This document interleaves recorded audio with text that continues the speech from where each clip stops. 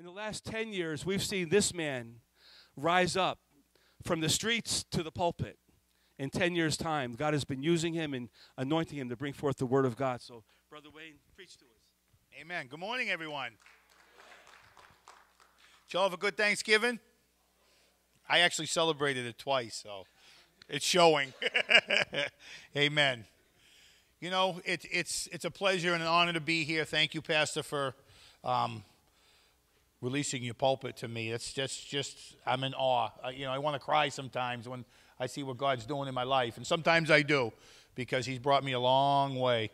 And it's at the cafe. I preach the same time every week. It's tough here because once a year I'll come. I got to preach a short message and then a long message. So bear with me as I prepare to do this. Father God, I just pray, Lord, that you just push me aside, Lord, as I make myself available for you, Lord. Father God, use me. Use this vessel, Lord, that you've put back together to bring a word that you put on my heart. In Jesus' name, amen. Amen. You know, I'm going to be a grandparent in about 4 weeks. I can't wait. I cannot wait. My sister's a year and a half older than me, and she's about to be a great grandmother. And it's like, my father's going to be a great-great-grandfather, and it's like, wow, that's just blowing me away. Blowing me away. You know, it's Missions Month here at NLC. And Pastor said part of my message or my introduction was going to be, why me? Why am I up here? But pretty much you said it. We minister all around the world. Our giving goes all around the world from this church. 38 different missionaries and missions that we donate to. That's on top of all the money you talked about as well. It's another $22,000 on top of all that he didn't even mention that gets pledged every year. And all around the world we go to. But, I want to bring it a little closer to home today, a lot closer to home. Right here in Haverhill, Massachusetts, is a missions field. You wouldn't know it driving your car every day to work or wherever, or going to Market Basket or Stop and Shop or wherever you go, to the stores or anywhere. But there is a big missions field right here in Haverhill, Massachusetts. Every Sunday I'm blessed to preach God's word to the homeless, or those living in shelters, or subsidized housing, drug addicts, many who are just down on their luck, if you call it luck. I don't believe in that word anymore, but I didn't know what else to use. But they're ordinary people just like you and I. Just situations have caused them to be where they are, and that's something I'm realizing as I preach at the cafe, I used to be prejudiced and call people that were homeless bums. That's just the way I was. Then God opened my eyes and He opened my heart. They're normal people. I get amazed over and over as I hear people tell me they sleep in clothing bins. Right here in Haverhill. Dumpsters.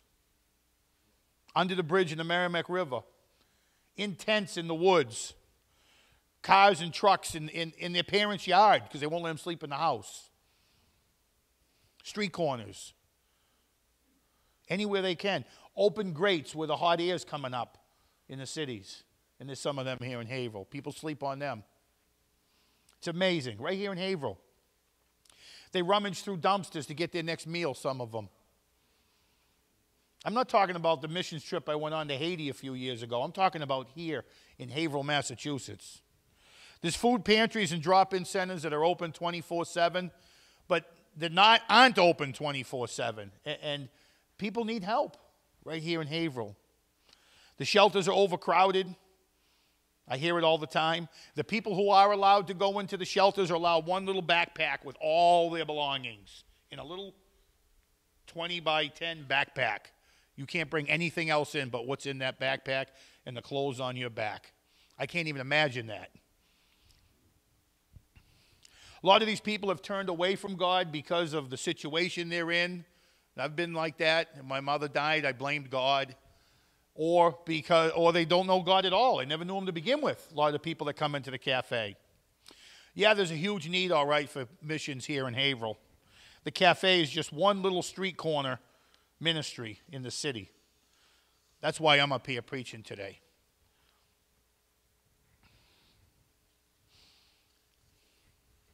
I'm just looking at the time, so bear with me, please. You know, why do I preach at the cafe?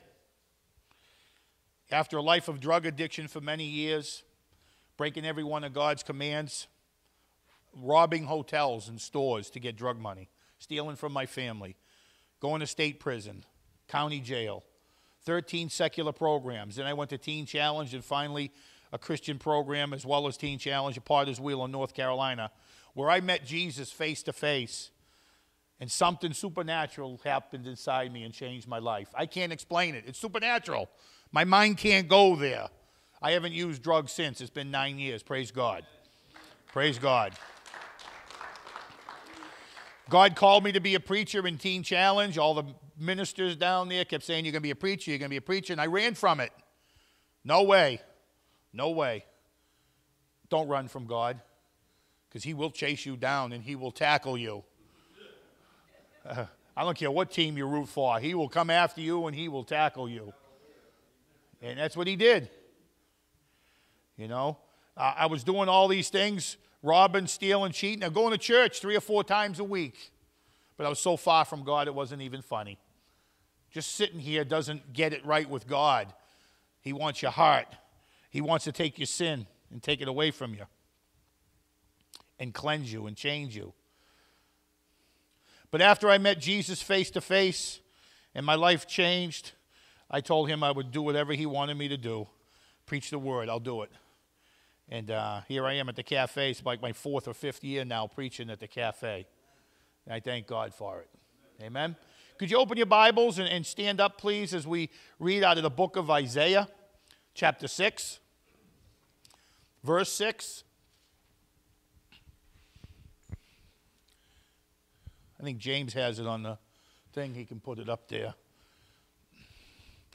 In the year that King Uzziah died, I saw the Lord high and exalted, seated on a throne, and the train of his robe filled the temple. That's awesome. I love that scripture. Above him were seraphim, each with 6 wings. With 2 wings they covered their faces. With 2 they covered their feet, and with 2 they were flying. And they called to one another, Holy, holy, holy is the Lord Almighty. The whole earth is filled with his glory. At the sound of their voices, the doorposts and threshold shook, and the temple was filled with smoke. Woe to me, I cried. I am ruined, for I'm a man of unclean lips, and I live among a people of unclean lips, and my eyes have seen the King, the Lord Almighty. Then one of the seraphim flew to me with a live coal in his hand, which he'd taken with tongs from the altar. With it he touched my mouth and said, See, this has touched your lips. Your guilt is taken away, and your sin atoned for. Then I heard the voice of the Lord saying, Whom shall I send? Who will go for us? And I said, Here I am, send me. And he said, Go tell this people. Father God, I thank you for your word. Lord, I just pray, Lord, that it will go forth and do what you've called it to do, and it will not come back void, because your word says it won't, Lord. We just thank you for your word, Father God, and we thank you for the power that's in your word. In Jesus' name, amen. You may be seated. You know, quickly, I'm going to move on through this, but God told the message, go tell this people. Israel was so corrupt and disobedient to God at this point, he didn't even call them his people anymore. Go tell this people. He didn't even say, go tell my people. You know? Sometimes we need to hear a message from God that we don't want to hear, but we need to hear it anyway. Well, good news. I'm not going to preach that message today. Amen? The title of my message is, Will You Go For Me?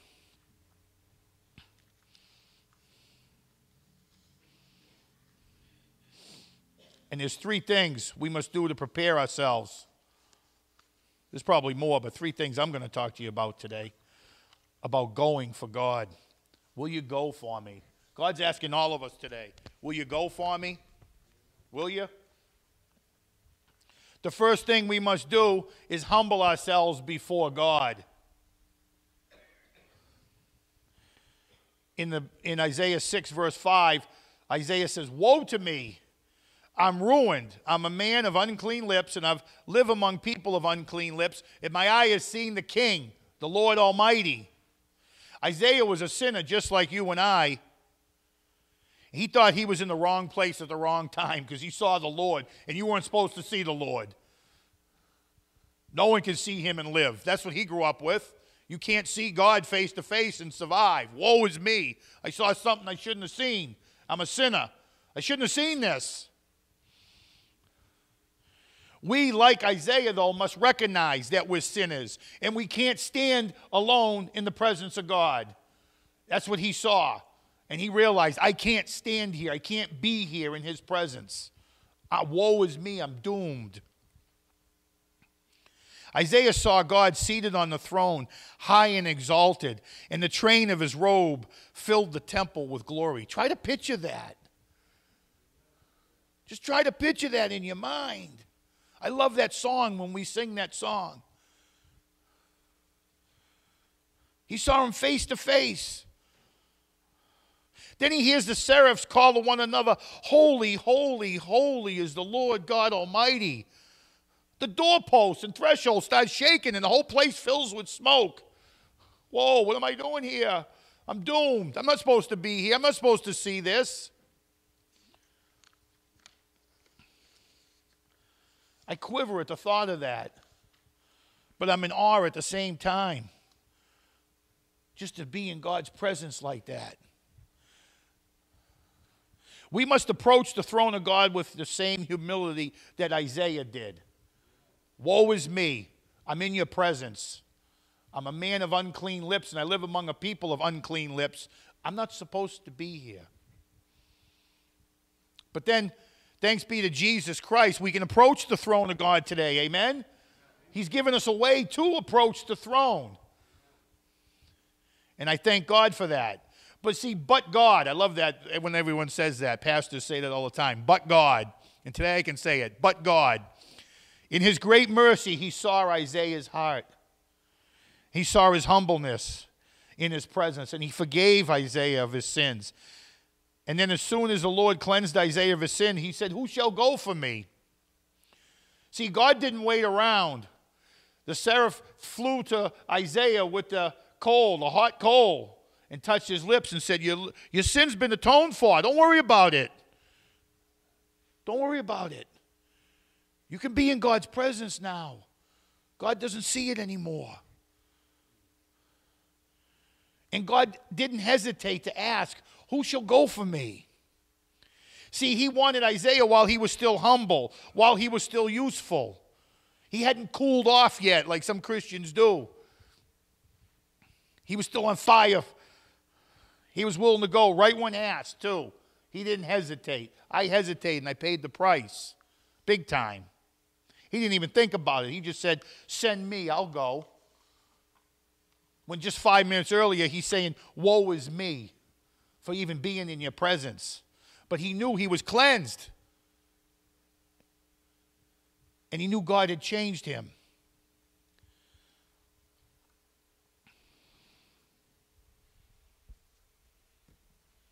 You know, when I rejected God and being, I didn't reject God, but I rejected being a pastor when I was in Teen Challenge. When I left there, the enemy followed me everywhere I went because I was running from God. I went back to my old ways. I went back to drugs. I went back to stealing, cheating. You know, a lot of people say, well, God caused that to happen in your life so that he can bring you back. God didn't cause me to sin. I chose to. God doesn't cause anyone to sin. It's in the Bible. By my own evil desires, I was dragged away and enticed. That's what the book of James says. It didn't say God dragged you away and enticed you to make you better. But see, my God allowed those things to, use those things to make me who I am today. He used my bad choices to make me into who I am today. But it was my choices.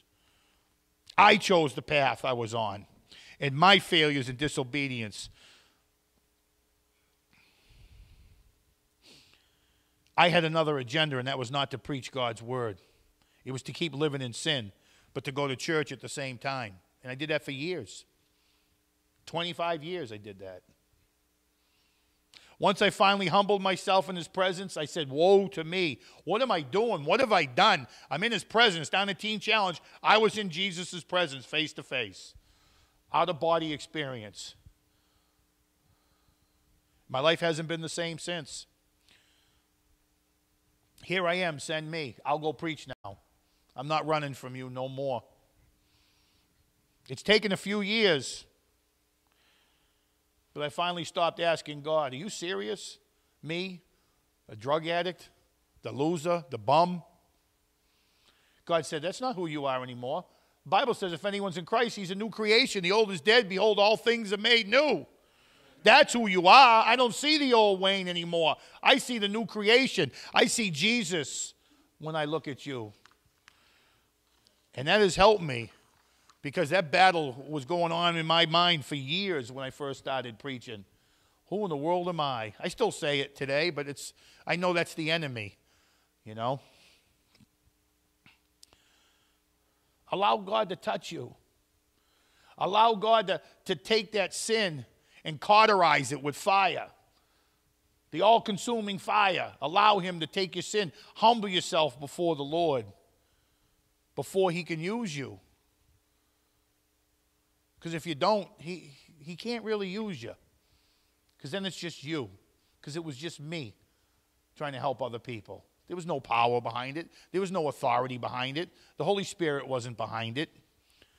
So the first thing you must do is humble yourself before the Lord like Isaiah did. Woe is me. I'm in your presence. I'm in the presence of Almighty God.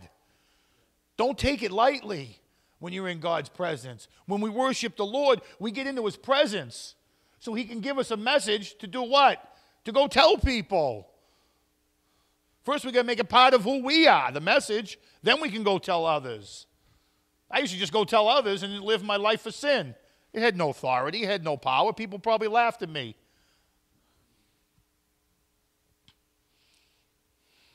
The second thing we must do is allow God to heal you and to fill you with his Spirit. Then one of the seraphim flew to me, this is Isaiah, with a live coal in his hand, which he had taken with tongs from the altar. With it he touched my mouth and said, see, this has touched your lips. Your guilt is taken away and your sin atoned for. So when we go to God in humility, he will do that for us. But we must approach him in humility. He knows our hearts. We can come up here and fake it all we want. I did for years. God didn't take anything away from me because he saw my heart. He saw through my masks. We need to be like Isaiah. Woe is me. I'm in your presence and I'm a sinful man or a sinful woman. I'm a sinful person. And God will take that coal. He will touch your lips. He will cleanse you.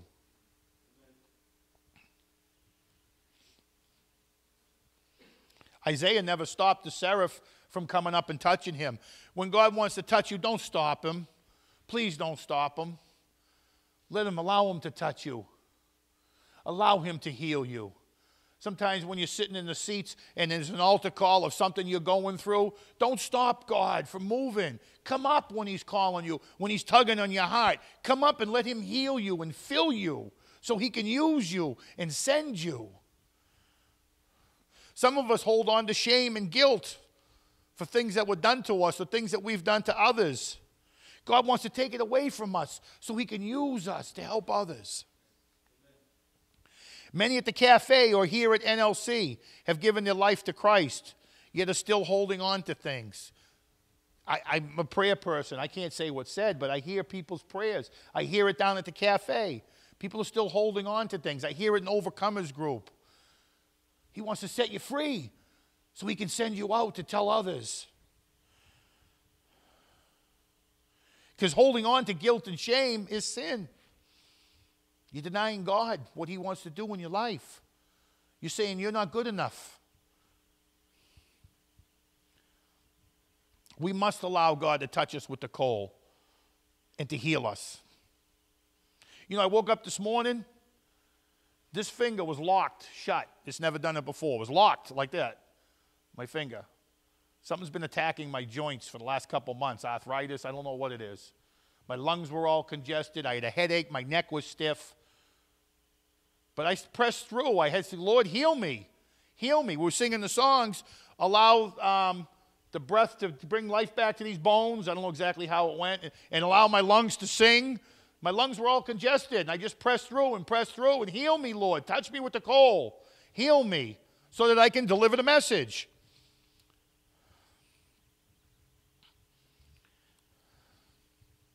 We have to allow God to touch us with that all-consuming fire.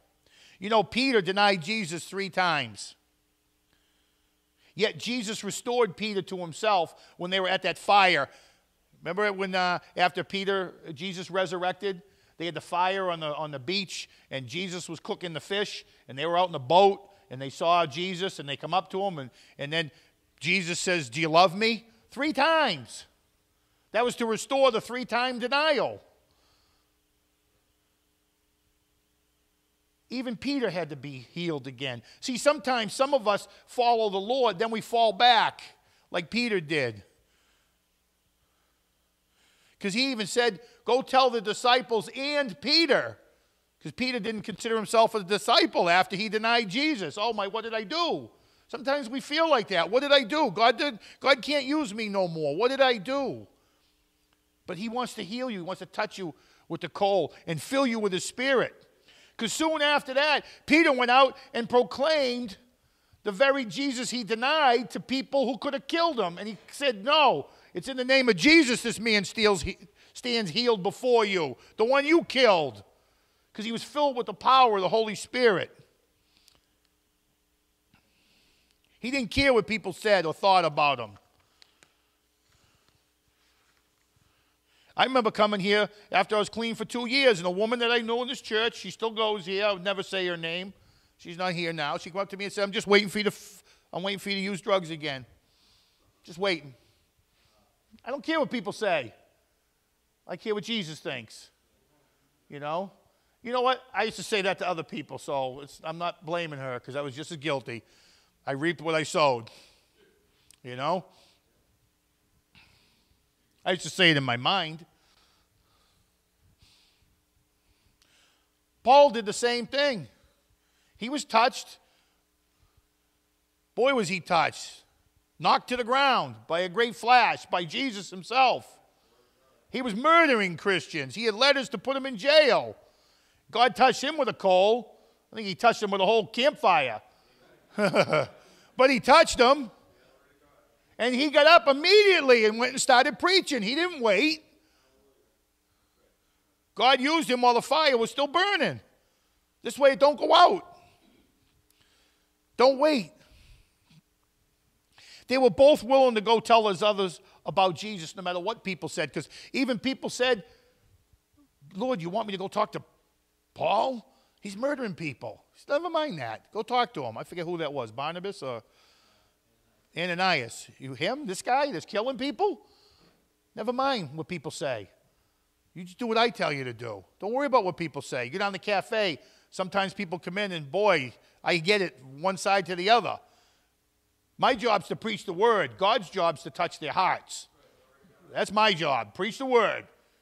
The results come from God, not from me. Not from pastor.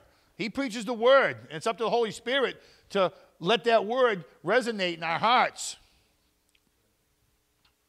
Acts 1:8 says, but you will receive power when the Holy Spirit comes on you, and you will be my witnesses in Judea, in Jerusalem, Judea, Samaria, the ends of the earth. So in other words, right here, the Holy Spirit comes upon you, you will receive power, you'll be my witnesses in Haverhill, in Essex County, in Massachusetts, and through the ends of the earth. That's what God wants us to do. So we need to humble ourselves. We need to be healed and filled with the power of the Holy Spirit.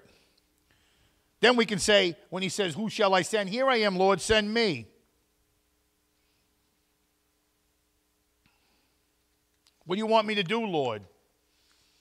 What do you want me to do? The third point he wants us to do is make yourselves available. In the book of Mark, Jesus heals a demon-possessed man and then says to him, go to your family and tell them how much the Lord has done for you. He didn't go home and do nothing. He went and told them. This is what the Lord did. and how he had mercy on you. And all the people that he told were amazed. You have no idea what the power of the Holy Spirit can do when you tell them what God's done in your life. You might think it's nothing, but that's not your job to think. It's up to the Holy Spirit to touch that person and amaze them. I don't tell things what God did to amaze anybody. I tell them to bring glory to God. He amazes the people. He didn't go home and do nothing. He did what God told him to do. He made himself available, went and told the people. You know, in Luke, it talks about the 10 lepers. I'm sure we've all heard that story. Jesus heals 10 lepers. One comes back to him. One. And the other 9 go on their own way. Right? Jesus says, were not all 10 cleansed? Where are the other 9? Has no one returned to praise God except this foreigner? Were not all 10 touched by Jesus, and all 10 had a message to bring to others? But since only one came back, I'm assuming the other 9 didn't tell anybody. I don't know that. It's not in the Bible, but that's what I'm assuming. Thank you. See you later. Have a nice day. I see that here. Not as much as I see it in the cafe. I see it in the cafe. I need housing, Pastor. Can you pray for me? Sure. They come in the following week. I got housing the next day. 6 months later, I haven't seen them again. I need a job. No problem. Let's pray. I got a job the next day. While you were praying, someone come up to me and gave me a job. Great. See you next week. No problem. Never see him again. Like the lepers. Thank you. See you later. Got what I wanted. Go tell people. He gave me a job. He can give you a job. Pray. Then go see Pastor Wayne. It's pray. He'll give you a job if you need a job. He knows what you need. Don't be like the 9. Don't be like the 9. You know, men at work make fun of my Christianity. But when one's mother was rushed to the hospital last week, I took him aside and said, can I pray for you? Absolutely. Absolutely. And him and I have gotten a lot closer since then. It's great. I don't worry about what people say and think anymore. I know a lot of you don't either. You know? The elevator opera. Boy, I'd love to be him. Pushing buttons in an elevator. What floor you want to go on? $50 an hour. 10. Okay, thank you. Boy, I'd love to have that job, huh? Just pushing a button in the elevator. But he comes up to me all the time and starts talking to me about Jesus because I mentioned Jesus to him. Gee, he's a new Christian. Wayne, I got something I want to talk to you about. So we'll go up and he'll stop the elevator. It's just me and him, and we'll have a Jesus party in the elevator. It's awesome. Do you do that at work? Do you do that in the streets? It's not just here.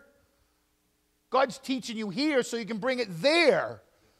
Not just to go home and sit down and do nothing. He's calling you. Make yourself available.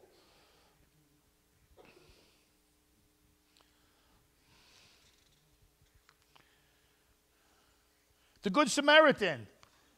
Let's talk about them. You know, here we have a Levite and a priest, the higher-ups in the church. Walk right by this man who's in need. I go to church, and this is too much for me. I'll get my suit dirty and so on, my robes, my turbine, whatever they wore. I'll get it all dirty. And yet a Samaritan. I hear a duck. Oh, that's someone's phone. I'm like, so that's okay. That's okay. Don't worry about it. I got a sense of humor. So the Samaritan goes and helps this man. The Samaritan does. I thought it was flying around in here somewhere. We've had bats in here. So anyway, hell yeah, big one. So, but anyway, back on this. But this guy, the Samaritan, goes and helps him. Here's these people that go to church, and they're these churchgoers, and they donate a lot of money. They do this. They're always up in the forefront. They're always showing, hey, look at me, standing in the front. And yet they come across somebody in need. I can't be bothered. And I hope that doesn't happen here. God's called us to be that good Samaritan, not to be religious. What's religion? Take care of orphans and widows and people in distress. That's what religion is. Does God need you and me to do this? You know, people say no, but yeah, he does. That's what I look at it. He does. Jesus went to heaven to be with the Father. And he says, I'm not coming back till the word spread to everybody. Who's going to do it? He does need us. He does need us. We can go to church 3 or 4 times a week and fail to give someone a loving word that they're in need.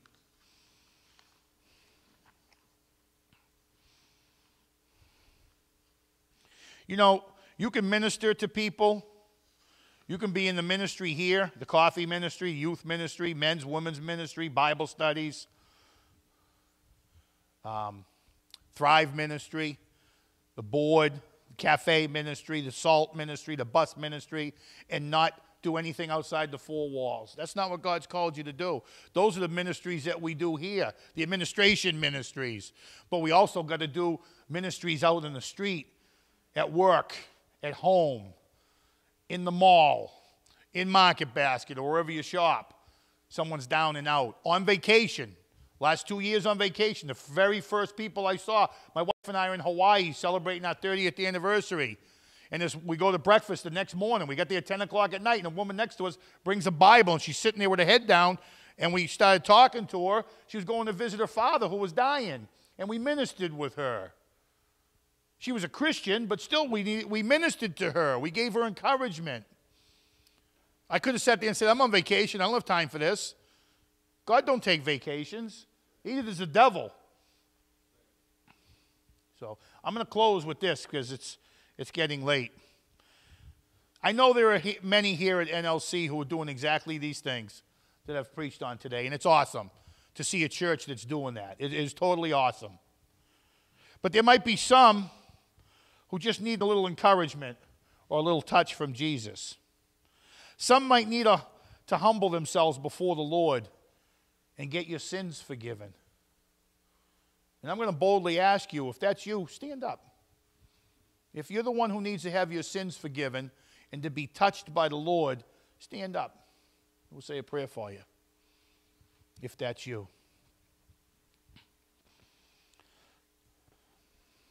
Some might just need to be healed and filled with the Holy Spirit. If that's you, stand up, please, so we can pray for you. Some might need healing. They need to be touched by that coal. They need their sin cauterized and consumed with the all-consuming fire of the Holy Spirit. If that's you, stand up. We can pray for you. Some might just need to make themselves available and didn't know that. When I was in Teen Challenge, they told me, they said, oh, we hear a lot of people at your stands where you go out and stand in the street corners and minister are being saved. I says, yeah, because I asked the Lord to use me. And the pastor there said, no, that's not it. I just look, I wanted to hit the guy. He said, no, that's not it. He goes, it's because you make yourself available. You can ask God to use you all day long. And when the opportunity arises, walk right by that opportunity. He goes, Wayne, you make yourself available. So if there's someone here who needs the Holy Spirit to give them the power to boldly make themselves available, or you need to make yourself available and you haven't been, stand up and we'll pray for you, please. So everybody's out here preaching God's word. That's awesome. That's awesome. No, that is. That's awesome. One standing up. God bless you. Another one standing up. God bless you. See the Holy Spirit speaking to you. That's okay. That's okay. Don't be ashamed of it. God's got a message for you to give to somebody else, ladies. Whatever it is. I don't know what it is. It's between you and Him. But you're proclaiming to Him right now that you want to make yourselves available. Amen. Amen. Can we all stand, please?